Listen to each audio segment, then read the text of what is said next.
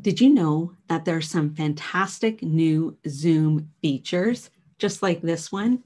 I'm going to show you how you can quickly find out if you have the latest Zoom update.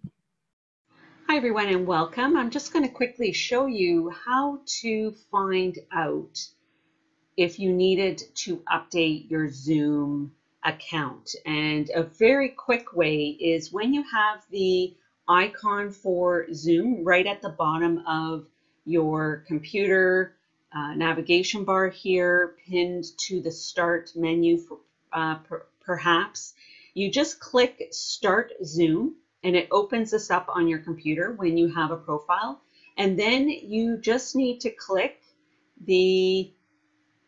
your little photo up at the top here if you have that. And then when you scroll down, you click Check for Updates and it will let you know you're up to date, or it will give you an option to click the latest version.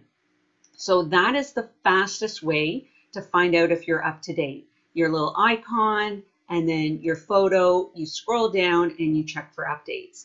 If you don't have that type of icon, you can also go to zoom.us/download, and then you can download your appropriate plugins. You can do the same for on your phone so that you have that as a backup option too. My name is Patricia with Regier Educational Services. I hope that this little Zoom tip video tutorial is helpful for you.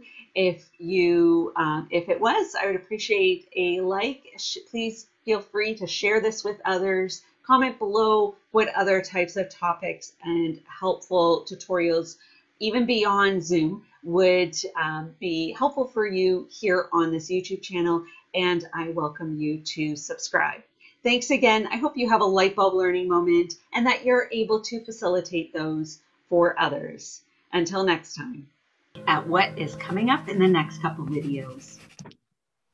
All right, you're going to join your online class. We want to set you up for success, to have a fantastic, engaging experience. It's important to be really intentional, to be present online when we're in a different learning context than if we were in person. And I definitely encourage you to participate when we're learning in any context, but especially online.